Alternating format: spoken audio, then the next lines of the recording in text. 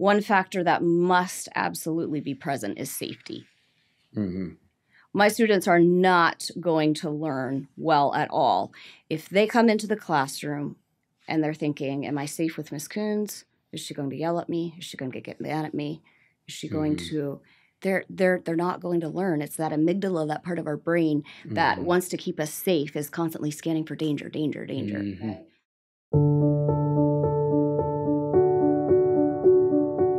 Ruth Anna, welcome to the podcast. Thank you. You've been an educator for a while, and there's a lot of different areas we could go with this, but I want to drill in on a couple of things specifically in the field of education that you're involved with. But before we get too specific, how many years have you been an educator? This is year 17. Year 17. Okay. So one of the areas, when we had a phone call before this and we were talking about, okay, what are the things we could discuss? You mentioned a term I hadn't ever heard before, neurodivergence. Mm-hmm. So can you tell us what that even is, and why does having an understanding of that term apply or matter to us, and how does it affect how we view education? Sure. That is such a great question. So neurodivergence is kind of an umbrella term. It's a big word right now in education. And it's the umbrella term for learning differences. So you think autistic students, dyslexic students. So yeah, it's a big word in education right now. So if you think of your student who learns in a typical way, so let's say, you as a teacher are lecturing and they're taking notes, they're listening to your lectures, they're reading and discovering information, that's your neurotypical student, okay? So not all of our students learn in the same way. And we know that, but I think in the past we've kind of treated education as a one-size-fits-all. And it's not that. So your neurodivergent student is your student who learns in ways other than what are typical. And so as educators, if we have classes of 22, 24 students, you are not going to just have neurotypical learners. And so how can we accommodate our students who are struggling? So that's what I mean when I talk about neurodivergent students. And that makes a lot of sense, and I can immediately see why understanding this is actually a pretty big deal, or is important if we want to provide a reasonable education for these children. Wow. So this is a area that you have experience in, like you work with neurodivergent. Yeah. So earlier in my teaching career, I didn't really understand these things. And so I'm looking back at almost 2 decades of being in the classroom and seeing, there were a lot of students that got missed in my classroom because I just simply didn't understand what they needed. And I know sometimes in our private schools, we don't always have all the resources that we need. And so I think we're doing better at thinking about how can we use our resources well, but there's still a long way to go. So I currently am pursuing a Bachelor of Education in Special Education from Liberty University. And part of the reason that I was interested in that major is because I really wanted to learn more about diverse learners. Like, how can I service all of my students? How can I be responsible for all of them? And I realized, as a homeroom teacher, you can't do it all by yourself. You need lots of support. And so, I've seen how having more understanding can really be empowering, because if we're not understanding the learning difference well, we can actually end up doing more harm to our students. And that's not what we want to do. That does make sense, though, because there is so much variety between different humans, let's just say, very broadly speaking, right? So it would kind of make sense, like we learn in different ways, right? But I see the challenge here, because if you have your classroom, you have 20 students, it would be so easy for someone to get missed in that process. Right. Yeah. Right. Yeah. Wow. This is a challenge. I think some of this is too just the complexity of the human brain. Is that an element that comes in here where we don't fully understand all of the different dynamics that are involved? How does that play into this? Absolutely, yes. So let's talk about dyslexia for a little bit. Sure. So there's been a lot of myths around dyslexia. I'm thinking I should have checked the research on this, but it's about 20% of your students that it's going to affect. So 20%? Yes. Oh, that's a lot more than I thought. Okay. Yes. Wow. So as we take apart the term a little bit, having difficulty with lexia, language. So it is actually a language processing disorder. Okay. So for example, dyslexic students are trying to use a different part of their brain to read than what your neurotypical students will. Mm-hmm. Mm-hmm. And so understanding that can be really helpful. Well, just acknowledging the complexities here. Yes. We're talking the human brain, right? So, right. But again, some of the challenges probably because we don't fully understand all of these things. Right. Yes. Yeah. So if you have your neurotypical student who's learning to read, they're actually using the back left part of their brain, like behind your ear. Oh, okay. Okay. So that's typical. A dyslexic student tends to use more of the right front part. And so contrary to myths, is that it's a vision problem. My dyslexic students see backwards. Well, they don't actually see backwards. What they will tend to do as a coping skill is that they will tend to memorize word shapes. Because hearing sounds, hearing differences in sounds is so complicated. So if I give you the word sand right now, you can tell me how many sounds are in sand, right? And so, we have and sand. They might not actually hear 4 sounds. They may only hear 3. And. And so part of retraining their brain is training them how to listen for differences in sound. Yeah, okay. This is starting to make a lot more sense. Wow. Because, if you have a one-size-fits-all, though, someone like that, you just kind of get lost in the shuffle. Right. So typically what will happen with our students who have dyslexia, they learn how to cope in these situations. So, first grade, second grade, they can kind of get by memorizing word shapes. They hit third grade, and third grade is a lot more about reading to learn, not learning to read. And so it's they sort of hit a magic wall, I would say, where you're not going to be able to get by just by memorizing shapes.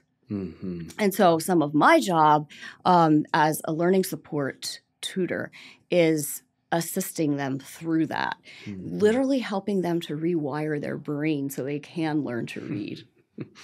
Oh, that's kind of wild. That's actually kind of fantastic, though, that enough research has been done that we have at least this level of understanding compared to, 100 years ago or something. Right. Wow, that's kind of...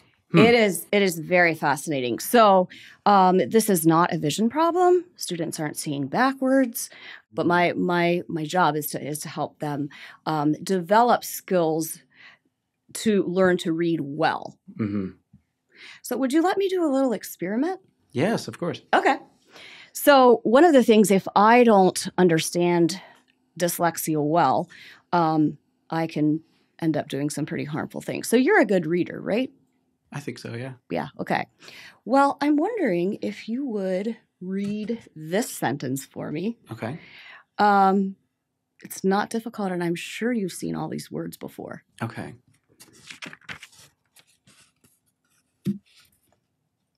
Okay, tell me what you're seeing. You're a good reader, this Reagan. This is wild. That's wild. You need to try harder. So what word are you seeing?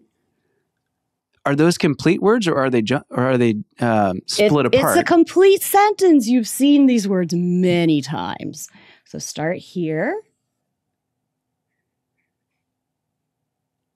Oh. This. Okay. See, I'm trying to find the pattern here. Gotcha. Yep. Keep going. This actual. Look, you missed a word. This is actually.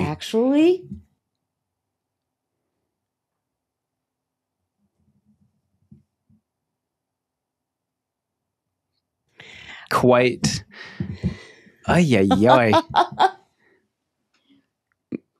quite easy to decode. Oh, wow. Look at you. Were you working hard? Yeah, but like in a different way. Right. Now, if I would have shown you the sentence, if I would have shown it to you like this, I thought I had it on the back there, like you normally see it, you would have been able to read it no problem. This is easy to decode. But because you're adding the layers, like almost like the levels, right?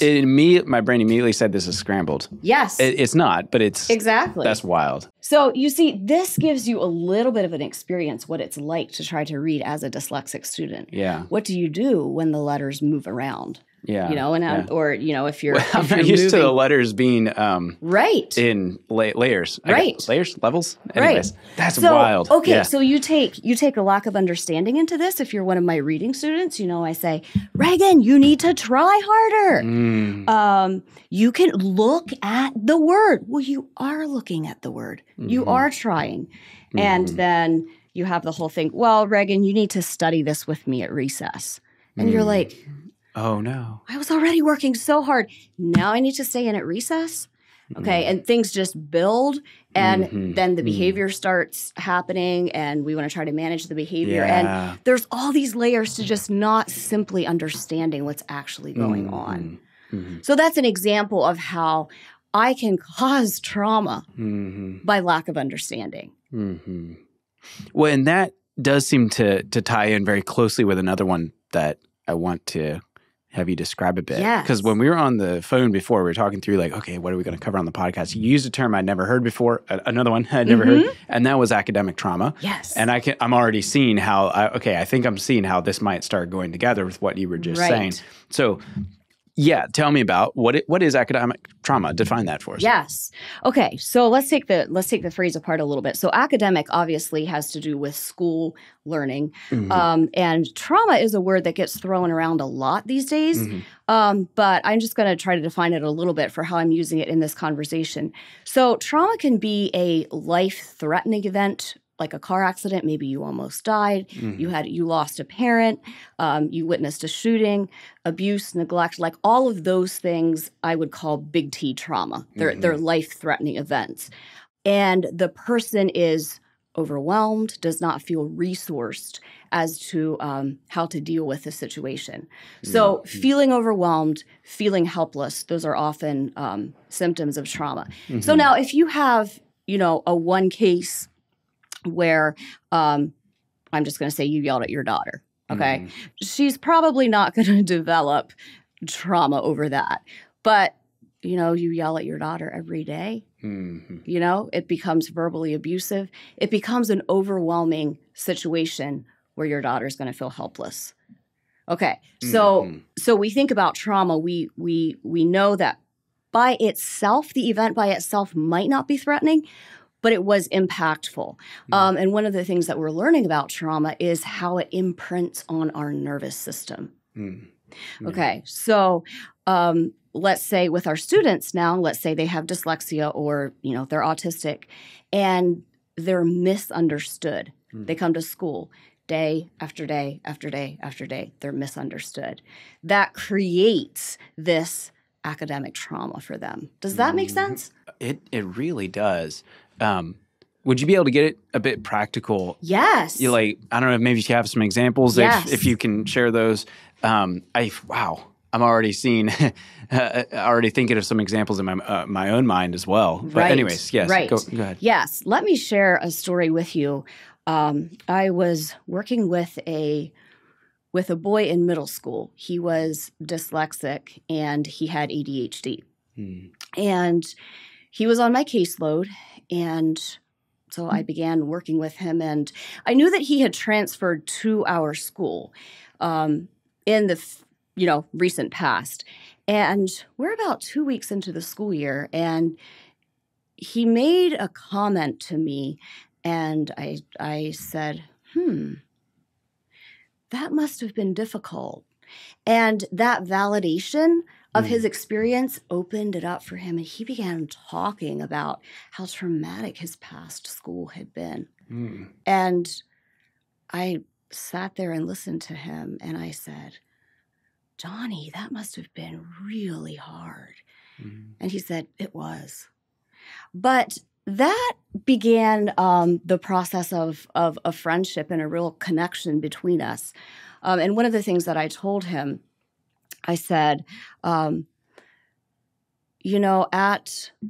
our current school, we are going to do the best that we can to accommodate the way your brain works. We want to make this a safe environment for you to learn. We're not going to do this perfectly, but that's our goal.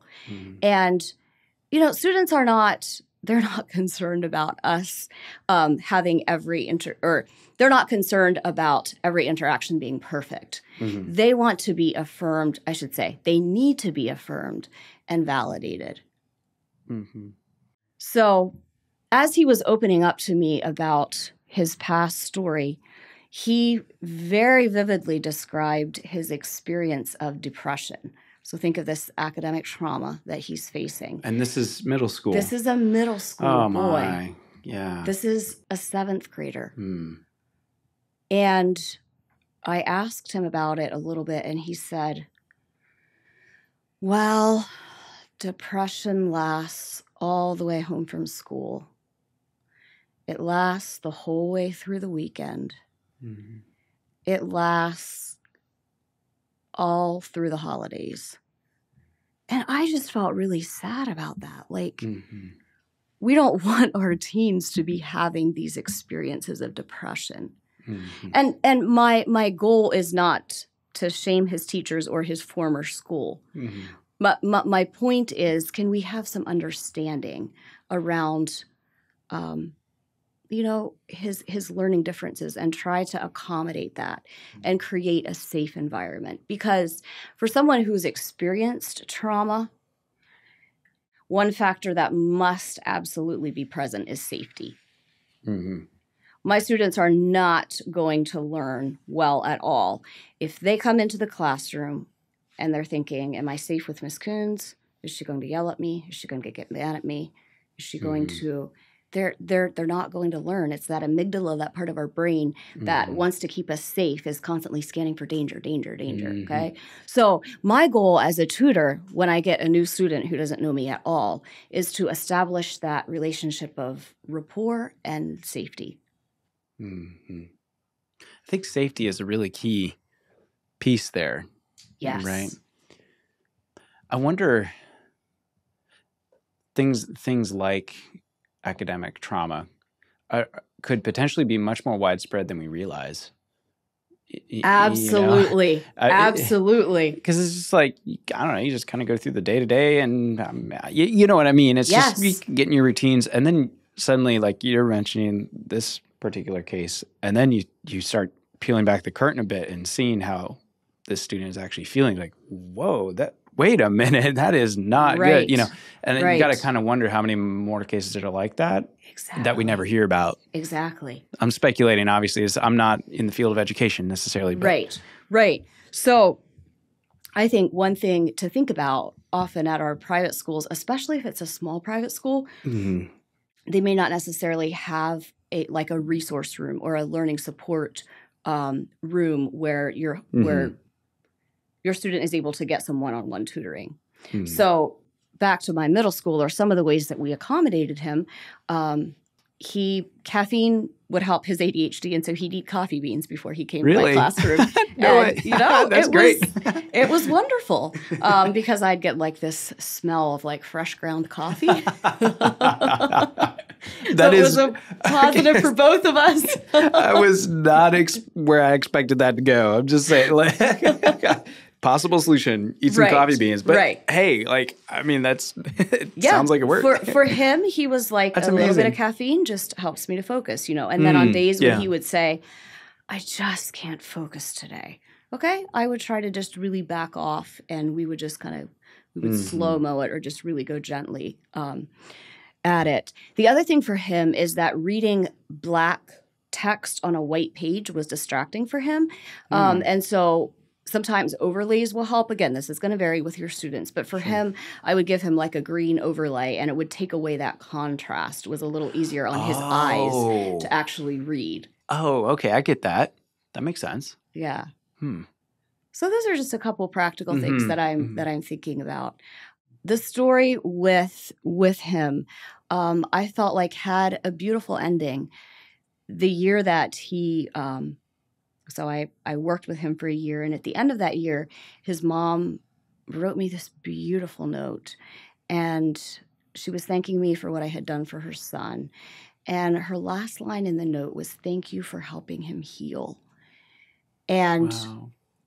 that just like causes me to worship. Like the Lord can take, my small understanding of these things, and make it into something really redemptive and restorative.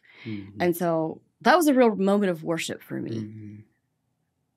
So we were looking at some interesting pieces here with neurodivergence, academic trauma, especially the theme of safety. Yes.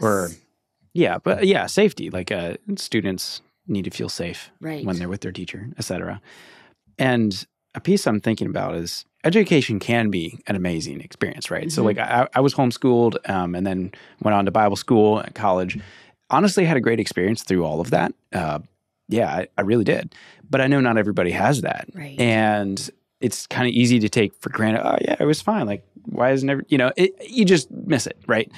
So there are many people don't have that experience. And I guess the question I have is, so how can we create better educational experiences for our children? Which is an enormous question. And I'm sure we won't answer all of that right here and now because every situation is different. Right. But at least give us some pieces to work with. Sure. Yes, that is such a good question. Okay, there's a lot of ways we could go with this. But since we're talking around the academic trauma, the learning difference piece, I'm going to kind of address that. So how can we create better experiences? So I think especially if we are in a small school and we don't have all the resources that are needed, I think we need to think creatively. We'll maybe get to more of that in our next episode when we talk about burnout. Sure. But I think, there's a lot on homeroom teachers, and let's say that they're teaching multiple grades.